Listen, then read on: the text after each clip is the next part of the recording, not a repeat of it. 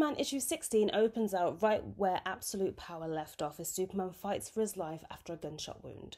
Here we get a real sense of how serious it is having Superman being so vulnerable. We are then introduced to Zatanna, who has lost her powers, but that doesn't stop her from kicking some ass. It's safe to say that Amanda's people somewhat underestimate these heroes. They are more than their powers. She is suddenly outnumbered and is whisked away to a safe location for those with powers, which is somewhere that Waller can't find them, the Fortress of Solitude. There are aspects of this moment, seeing unlikely characters interact and argue in a confined space that really reminds me of Crisis on Infinite Earths, and perhaps that is how big this story arc will be.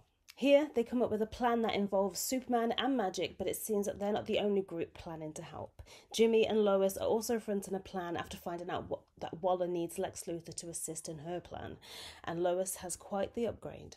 This issue seemed like a bit of an introduction issue where we really see how high these stakes are. We're making a plan and we're putting it into motion, and I'm really looking forward to seeing how it pans out next issue.